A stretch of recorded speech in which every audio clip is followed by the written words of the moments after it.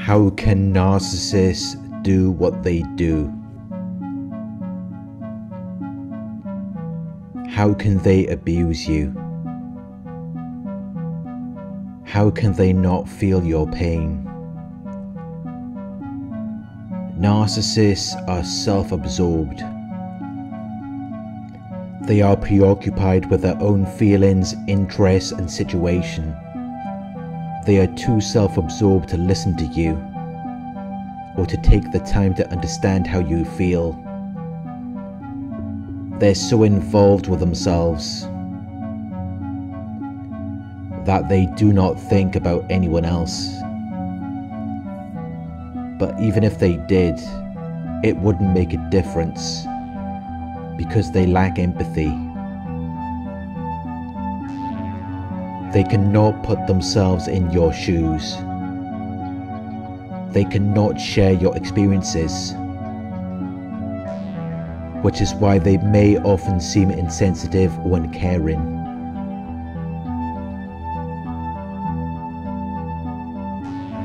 They lack the ability to understand what constitutes an appropriate reaction.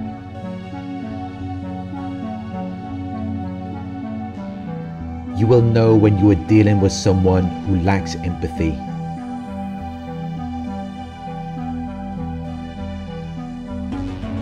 They're highly critical of other people.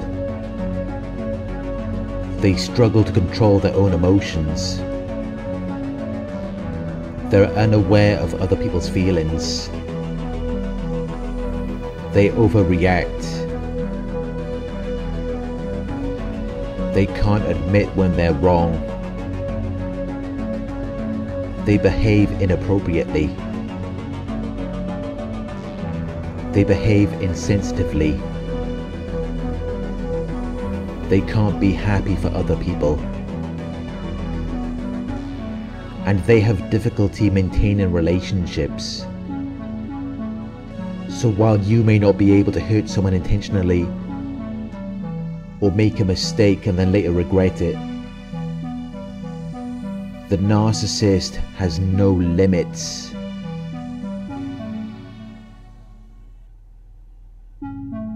They're self-absorbed and they lack empathy.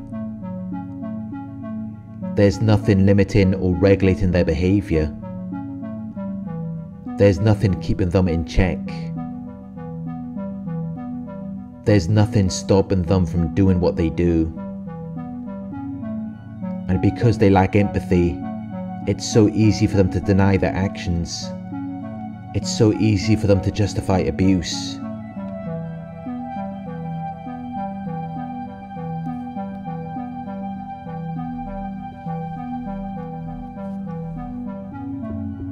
Narcissists always find a way to justify what they do. They plant these ideas in people's minds. They make people accept their behavior. They make people believe that it's okay. Sometimes it can almost seem like they're completely detached from reality, as though there's no logical sense in their minds. When they deny something, it's like they really believe it. When they justify something, it's like they really think it's okay. But they're not clinically insane. They are able to distinguish fantasy from reality. When it comes to their own motivations and goals, they can be very rational. They can be logical and reasonable, as long as it's something that suits their agenda. Then they can be quite sophisticated. They can be strategic. They can plan things out.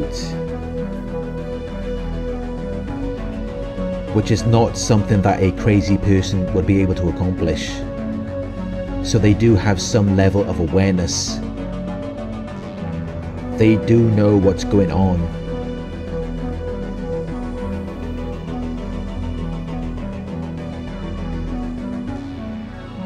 But they choose to not deal with the truth. They choose to deny anything that goes against their agenda. or anything that invalidates their false self.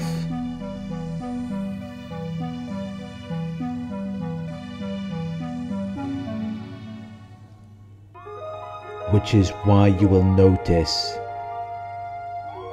that whenever there's a discussion about the past, where there was a conflict or dispute, they rewrite it in a way that suits them, in a way that supports their false narrative. They rewrite it in a way that validates their false self. They can change it into anything they want it to be, because to them it's just a story, it's just a memory. So they can mold it into something that benefits them in the present moment. You may not notice this straight away, because of course there has to be memories first. But if you are around the narcissist long enough, this will happen. And it will then make you question all of the stories about real or imagined events before they had met you. They will believe anything that is convenient for them, and whatever is convenient for them is what they will try to get other people to believe.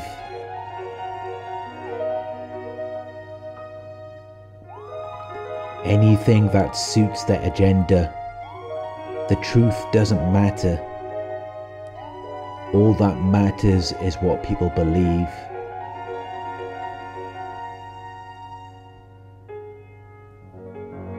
And they will do anything to make people believe their stories. They will even lie to themselves. They will do anything to hide the truth. They will turn people against anyone who knows the truth.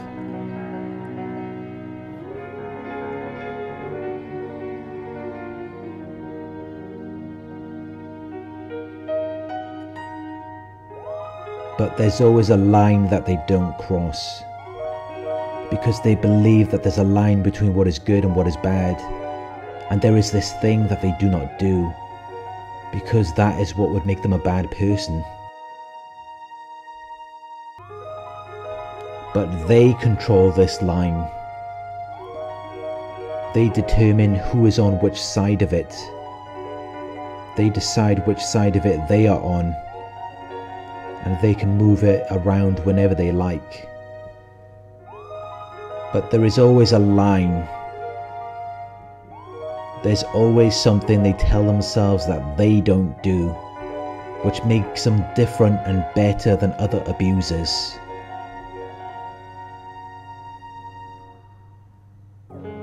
So then, in their minds, that makes it okay. There's always something telling them that they can keep doing it. There's always something that enables their behavior to continue. And it's often other people.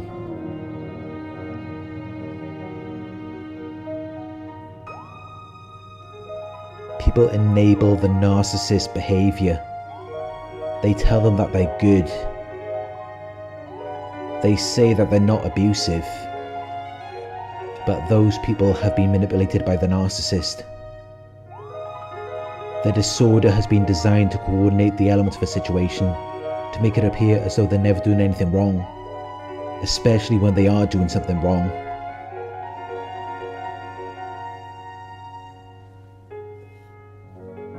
Even when they're in a situation where they cannot deny it. There has to be something they can use to tell themselves they're not doing anything wrong. They have to have a way to justify the behavior. They tell themselves they're not intending to do anything wrong. They're not doing it because they're bitter, envious, or resentful. They're just doing it because they're worried, or because they're affected by it in some way. So they have to have an interest in it. They have to involve themselves as though they have a duty or responsibility to respond to it, even though they never respond to the situation in a mature and responsible way. They never do what needs to be done.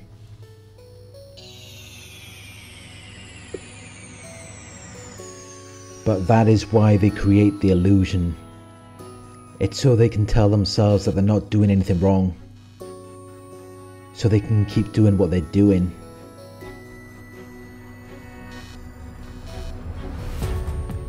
Wherever they go, they leave a trail of destruction where people's lives are ruined.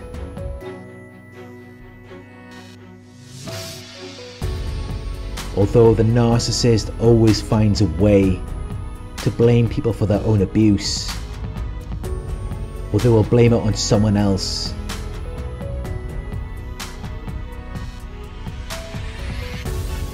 But they never look at themselves and question if they could be to blame.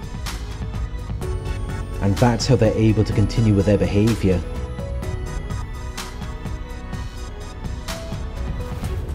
Because they never look at themselves long enough to realize that they need to stop.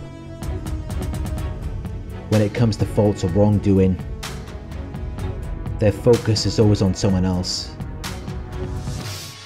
So after a certain amount of time, and when all of the problems and difficulties begin to mount up, you come to the conclusion that this is never going to stop.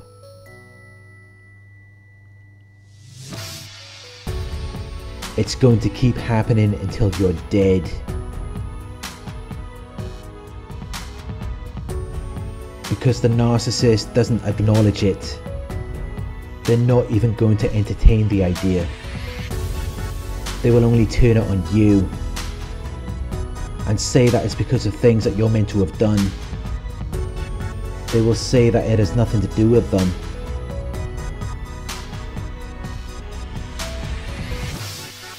But whatever the narcissist is most resistant to, whatever they're most offended by,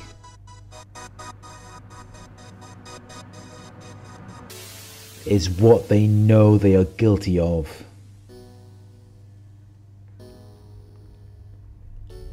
But they don't see it in themselves. They disown those parts of them and see them in other people. And that's how they manage to blame everyone else.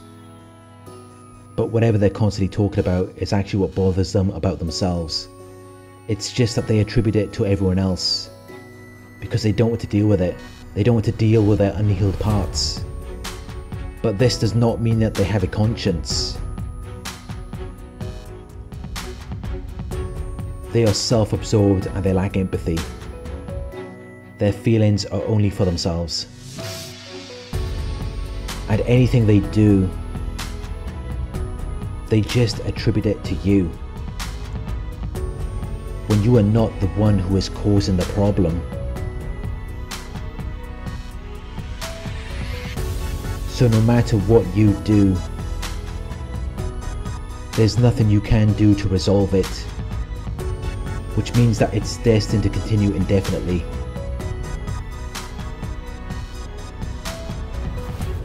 Because you're locked into a situation where they always want you to fix something, which they use as an excuse for their behaviour, which they say is the reason why there's so much drama and chaos.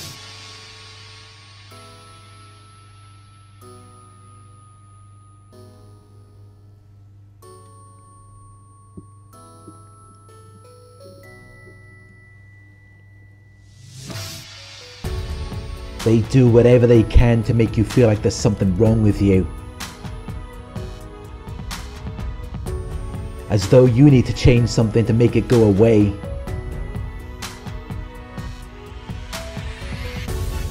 But when you look closely at their behaviour, you should realise that no matter what you do, their behaviour is going to continue.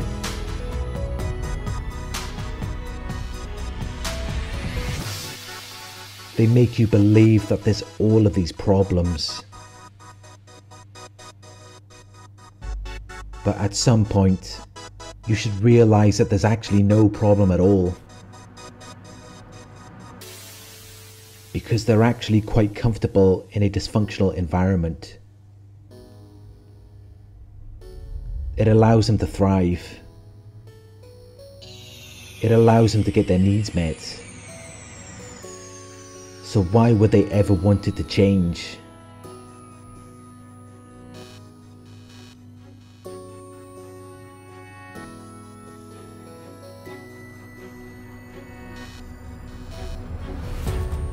If you could create what they say is their ideal environment, where there are no problems, that is when you would see the real problem.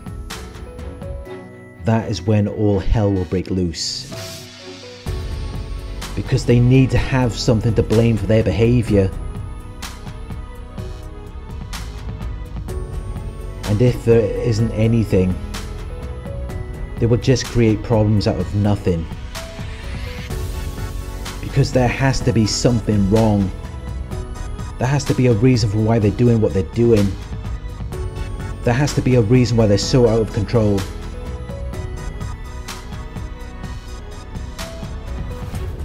And if you can't give them a reason, they will create one on their own. They are never going to change.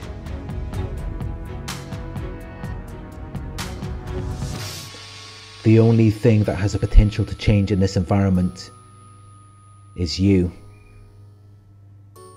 Remind yourself that it's not personal. They never even took the time to get to know you. Everything they think they know about you is just a projection of themselves. They project their unhealed parts onto you.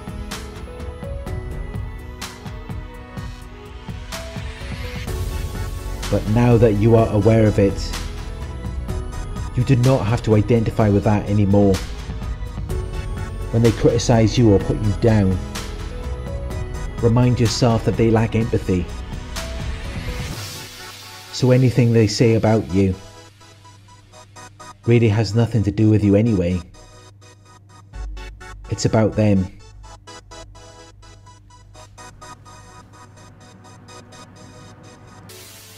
Stop thinking that they can change. Stop thinking that you can get them to understand. Stop expecting things to be different.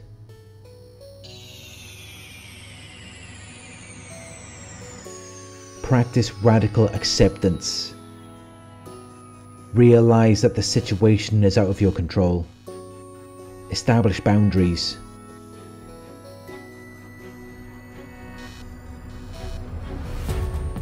Limit the time you spend around them, or go no contact.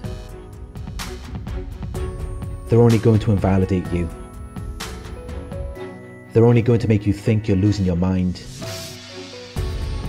Seek validation elsewhere. Find people who do understand you. Focus on doing things that you enjoy. Do things that you are passionate about.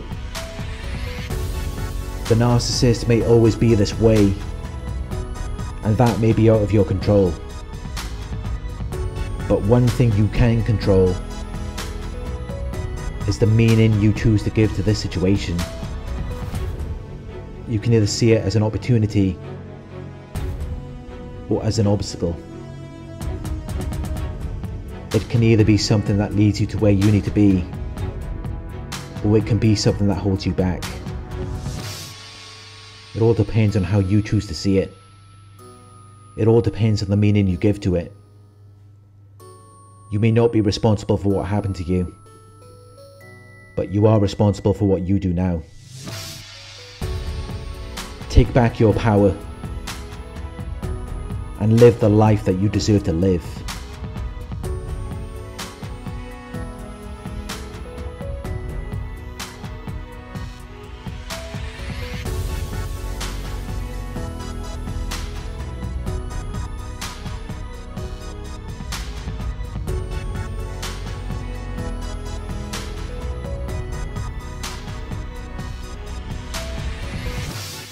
Thank you for watching. I hope this video resonated with you. Please like, comment, share and subscribe.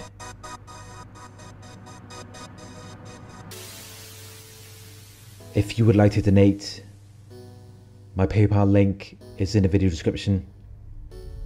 Coaching inquiries, you can email me at coaching@narcsurvivor.co.uk. Thank you for watching, and I'll talk to you soon.